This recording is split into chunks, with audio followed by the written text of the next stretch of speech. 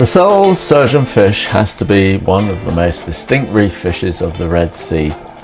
Its vibrant marking and colours make it a perfect photographer's subject.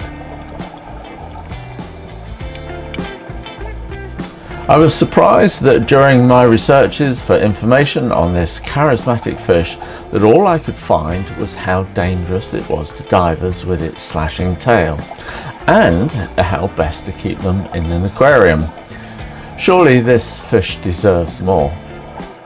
The danger to divers characteristic comes from the scalpel-like spines either side of the tail, hence the name surgeonfish, which the fish can flick or scythe at other fish or divers when trying to defend its territory. Quite understandable, really. But I found this one was very relaxed and had no problems with my company. Their small mouths have a single row of sharp, strong teeth adapted for grazing algae.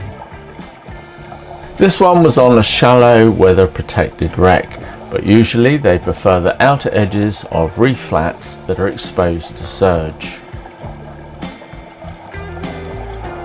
Little is known of the Sohal Surgeonfish's biology, but in all honesty, who cares?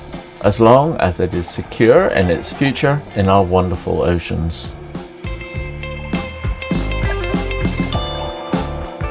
There seem to be no known major threats to the surgeonfish, but as a species that inhabits reefs, it is likely to be affected by global warming, pollution and other man-made conditions that are seriously diminishing reefs and other marine habitats.